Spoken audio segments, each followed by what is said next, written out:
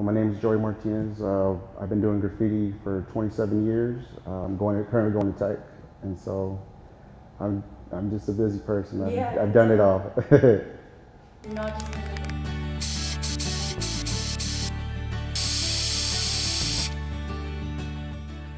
So I started doing a lot of Mexican mural art, and just to represent my culture, you know, and to represent where I came from, you know. So I wanted to do positive things, and my cousin, she was dying of cancer, and so I was doing a lot of that to represent her, and doing the pink ribbon and whatnot. So I did the first mural for Luca in 2009, and they commissioned me to do the mural for them.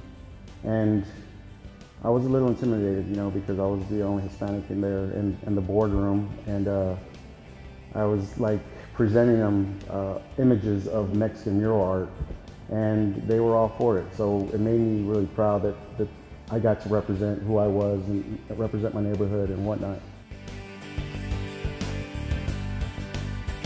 Well, my new personal favorite would have to be the new LBK on Avenue A and Broadway. Okay.